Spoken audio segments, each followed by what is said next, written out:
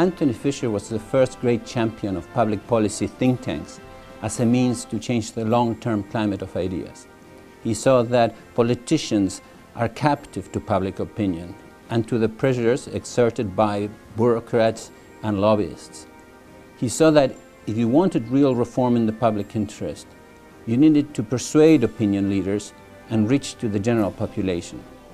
When Margaret Thatcher came to power in 1979, she credited the Institute of Economic Affairs with making market-oriented ideas respectable again, and therefore making her rise possible.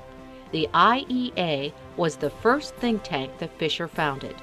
It would soon have many imitators.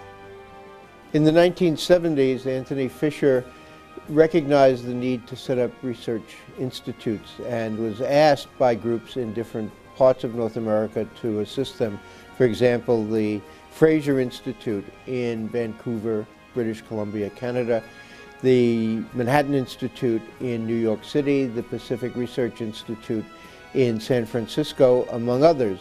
And at that point he realized that there was a worldwide need for such public policy research institutes, and he began to set up the Atlas Economic Research Foundation in order to accomplish that.